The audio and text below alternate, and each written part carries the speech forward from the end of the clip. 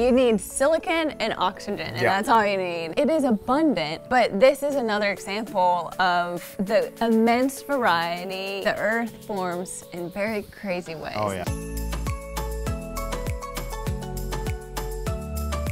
Did you ever do show and tell when you were in school? I hated show and tell.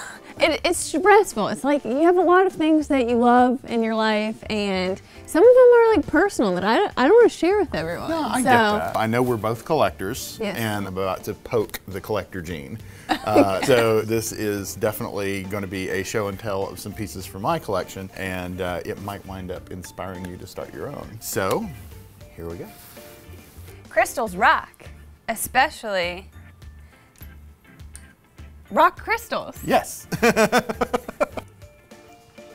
Ooh. So what we're starting off with here is just a very classical smoky quartz. When you think of quartz, you're looking at those prism faces and those pyramidal terminations and that six-sided crystal there. Yeah, but this little broken end, it's like a hexagon inside a hexagon. I think what's happened there is there were some areas where it dissolved and then recrystallized. What I wanted to start off with here is the very classic shape of quartz. You know, this is what 99.9% of people envision in their head when they think of quartz. But we're going to be looking at a lot of different growth habits of quartz. So I'm going to really rapid fire this time. I'm just going to show you mind-blowingly different amounts of quartz. Love it. All right, you ready? Yeah, I'm not looking. This one actually is a little bit similar in shape. You notice it's got these really great terminations going on here. So this is a Dauphiné Law Twin. Okay, so explain what a Dauphiné twin is. So a lot of the times you have quartzes that are grown like left-handed and right-handed quartzes intergrown. A Dauphiné is where you basically have right-handed and left-handed only. The twins here is where they've intergrown together. You can tell by the really, really crazy terminations. You have two crystals that are interpenetrated and grown out of one base. I love that. It kind of looks like a castle. You know how like they have just different tiers? I love that. It's so pretty. Now we're going to look at another kind of twin.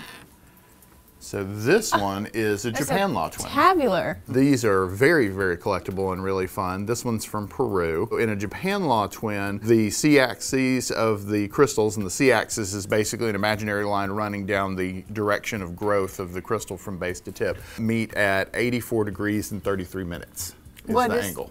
33 minutes. The 33 is basically a measurement of a fraction of a degree. Oh, okay. Yeah. I love that. It's like a little check mark. Yes, it is. So just to clarify, a law is something that we've confirmed. This is definitely how it happens. This is pretty set in stone, but there are other rules. Set in stone. Pun intended. But there are other rules out there where it's like, I think it happens this way, but we're not entirely positive. Yeah, so a lot of the times when you're talking about habits, you know, it tends to grow this way, but laws are, if it is this angle and this type of growth, you know, that is the way it is. Okay. Yeah. So another little tiny unboxing here. So here we have a combination of things going on. We actually have Japan Law Quartz, and you know what it's done on the top there? I would be royally impressed if you knew it. I don't know what that is. So when you have a quartz growing and then it grows out and then back into a termination, it's called a scepter. Scepter. Yeah, a scepter. Love So it. you've got a couple of neat little things going on there. It's kind of frosted at the bottom and then isn't much clearer, yeah. What that means when you see the growth like that, usually when it was forming, you wind up getting faster crystal growth in those lower clarity areas, and then when the growth has slowed down, you get much sharper, cleaner, clearer crystals there, which is of course why it's more rare. Yeah, very cool. So the next one will make you say, hallelujah. So this that's is a scepter. Yes, that's a scepter, and specifically from Hallelujah Junction, an area that's very famous for some really amazing scepters and wands and things out there. This is a really big scepter, especially comparing to the little one. To the little teeny tiny one. You can actually go out to Hallelujah Junction, and of course you have to pay. There's a fee, but they will help you dig your own. I've had friends who have gone out there and just about able to fill up an entire case. Oh my gosh. It's a really, really fun spot to go dig. I love that. And I mean, quartz is super common, but these are collector's pieces. Yes, and that's the thing, is quartz is a very common mineral, but it becomes very collectible when you start getting into the really finer varieties. This one is from Africa, and so this one I thought was just incredibly unusual. What you have here is a quartz crystal that grew and then was covered with iron, so it's got a little layer of iron over the top of it that's giving it that pink look. And now that there was iron in the environment, you had another crystal grow on, and you can see just a little hint of purple there. It's the presence of iron in trace amounts in the quartz crystal with a little touch of radiation is what gives it that purple color. And so you had that amethyst sceptered out on the top there. I love that. I think that is adorable. It's one of my favorite little crystals. I love it when you can just see the geology in a specimen. It tells a story for sure. Are you hungry for more quartz? I'm always hungry. All right. Here is a quartz that is grown in a food termed habit. Is there any particular food that this makes you think of? Artichoke? Yes, nailed it. Absolutely. This is artichoke habit. I have never heard of that. Yep, this is an artichoke habit. Sometimes it's called sprouting quartz. So in this situation, you had quartz crystals that were growing, and then you had additional quartz crystals start to grow off of the prism faces. And they usually deviate a little bit out. So you can see they're kind of tilting out and surrounding it. This one is a very interesting one too, because it has little tiny starfish-looking inclusions in it of a mineral called hollandite. We'll try to get a close-up on the hollandite inclusions because those are really cool. They're really neat. You will see it in other mineral varieties, but quartz is the most common variety to sprout, to have crystals radiating out from a central growth. Now I'm going to show you an extreme variety of the radiating form. Okay. Just absolutely crazy what's going on here. So in this little guy, whoa. In this situation, you had quartzes growing in two different directions, and they just started deviating off at all sorts of angles. This thing is radiating out in almost every direction. Yeah, that's amazing. And there's even a little hint of like a gunmetal blue color in the middle, which is really unusual to see in quartz. Oh yeah, that's the first thing I noticed actually. The blue in the center, and then it kind of gets lighter. It reminds me of a dumbbell a little bit. It does, or a bow tie. Well, yeah, or a bow. Here, we have a really fun one. So this, candy. It looks like rock candy. Again. On this one, what we had was a base where there was a stalactite form, and then quartz started growing on the top of it, and it's grown out in this druzy or small little crystal form that has just coated it in all different directions. Can you think of a large plant that kind of looks like? It'd look a little bit more like it if it had a couple of arms like this. Oh, a cactus? Yeah, so sometimes those little guys are called cactus quartz, especially if they have more radiating off from them, or they're called spirit quartz. Very hefty. Oh yeah, that's a solid piece right there. How fun is that? At first, the large castle-looking one was my favorite. And then the bi-colored one was my favorite. And then the bow tie was my favorite. I just can't pick a favorite.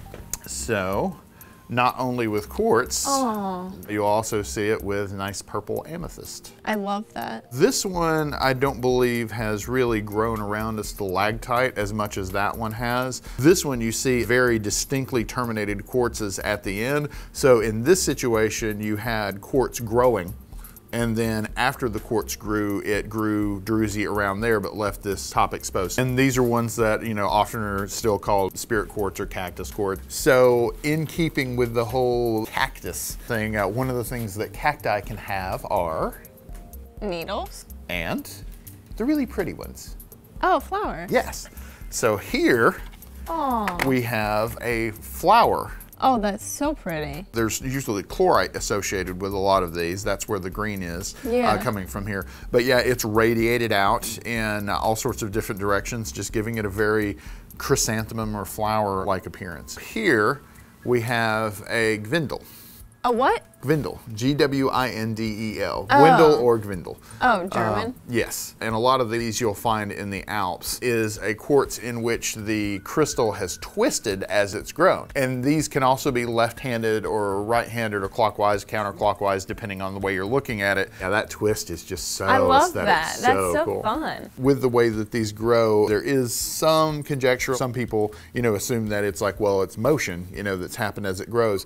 But it's quite possible that in the environment, you've got something electrically happen that causes that axis to shift off that way and twist around. Here's a smaller one here. If you'll hold these up together, you'll notice they are open Gwindels, where you see the termination points, and there are closed Gwindels, where it's all one flat crystal from side to side. This one is also covered in chlorite. So this kind of relates to the flower we were talking about. Chlorite is often associated with quartz. So you said most of these are found in the Alps in Switzerland. Are these considered rare, or? They are definitely a rarity. They are not so rare that it's difficult to get one at an affordable price, but the bigger they are, the stronger the twist they are, the more rare they become in the finer qualities, and the price, starts climbing up. The horizontal striations on these are pretty cool because you can see the ones on the opposite side of the crystal. Again, with the Gwindel, we're talking about some people thought, maybe it was motion that was causing that instead of just like electrical. So here is a situation where you can see the motion. So this is called a Faden. And you have two twinned crystals that just grew side by side here, but that line of kind of milky color that's going right through the center is where the ground is like literally moving. And so that's causing that line to form right through there. I love this one because the line's going through multiple quartzes. That is fun. That's a really fun piece. So this is also Swiss. This is called a Tessin Habit. I'm going to try to reflect the light there so you guys can see. In a Tessin Habit, you have from the base, it's basically terminating up in one big pyramidal, but it's alternating. So you have the prism faces, the flat faces, and the pyramidal faces intergrowing. So it's really going flat in, flat in, flat in, flat in, stepping all the way up to this termination point. And this one does it so gradually that when you reflect it in the light, you can see the little flat areas in the stepping. Do you want to give the viewers a quick definition of a prism face versus a pyramidal face? Yes, so going back to our original crystal, these would be the prism faces, and these are the pyramidal terminations here. So in the Tessin, what we're seeing is alternating prism faces and these pyramidal faces all the way up to the top, and doing it so gradually that it just looks like one big long pyramidal termination. Yeah, that's pretty cool. They're really fun. That takes a good eye to see. Oh yeah. Here we have a Cumberland Habit. Sometimes it's also called a beta quartz. Okay. What you have here is you have almost nothing. In the way of the prism faces. All you have is the pyramidal terminations here and there.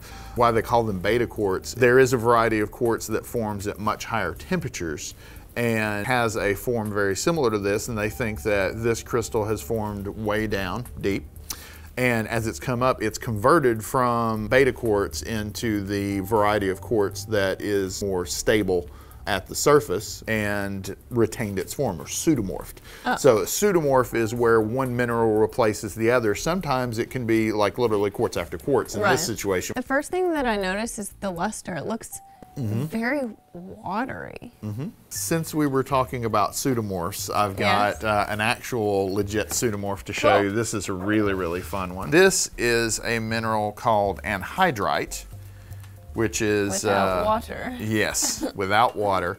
And one of the things— It looks parched. Yes. One of the things with anhydrite is it can actually be destroyed if you get it wet. It's water soluble, basically. And so what's happened here, the hot thermal silica water came through, penetrated this anhydrite, and started dissolving it, and it replaced it with quartz. So these are all now quartz crystals, but they've retained the outer form of the anhydrites that they replaced on a molecular level. So this is quartz pseudomorphed after anhydrite. How fun nice little is that? jersey on that. This one's really fun. I love this little piece. So here we have a pseudomorph. Yeah. Here we have an epimorph. This is one of my favorite specimens of all. We have a crystal that grew possibly a calcite, possibly a dolomite. There's several things that it could be. Was coated with a thin layer of quartz that started growing, and then there was just a little area that it didn't cover here. Right. And it completely dissolved the original crystal away, so this entire crystal is completely hollow. Hollow, yeah. Yes. You can see right down inside it. It's gone. It's gone. You don't find that every day. No, that one's one of my babies. So I've given you a whole lot to consider if you ever want to do a quartz collection. Yeah. What would you want our viewers to take a closer look at? Oh my gosh, I already told you I kept picking new favorites. I have to say, I really like the bow tie. I love the different color zoning. I love the overall shape. It's kind of like icy and cool.